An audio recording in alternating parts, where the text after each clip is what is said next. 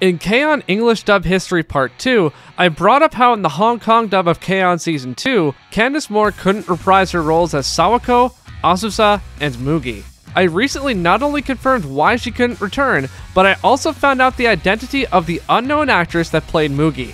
I recently got a chance to speak to Jack Murphy, and he gave me lots of info about Hong Kong dubs I'll gradually go over, but today I wanted to talk about K-On! Moore could not reprise her three main roles because she had moved to England to attend school and learn theater directing. While Sawako and Azusa went to existing actresses on the cast, Mugi went to a friend of Muriel Hoffman that had not done voice acting before and hasn't done it since. The mystery actress that played Tsumugi Kotobuki is Patricia Chu.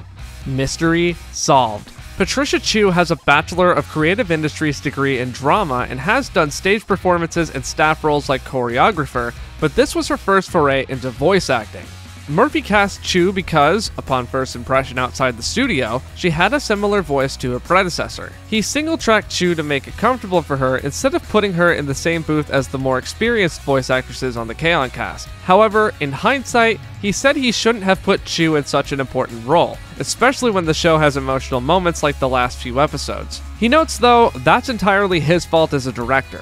I go back to one of my favorite quotes by the late Chris Ayres. Everyone is quick to rip up an actor, but 99 times out of 100, it's usually the director's fault. Murphy noted the frustration in the dubbing process, but again, doesn't fault Chu since she was inexperienced. Considering she had never done voice acting before, she did an alright job.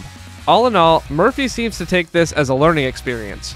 There you have it, another Hong Kong dubbing mystery solved. Be sure to stay tuned in the coming weeks as I share more info about Hong Kong dubs, including Anpanman and Doraemon. A big shout out to my friend Luca for getting me to the chain event that led me to talking to Jack Murphy and finding the extra info about Patricia Chu. Until next time, take care.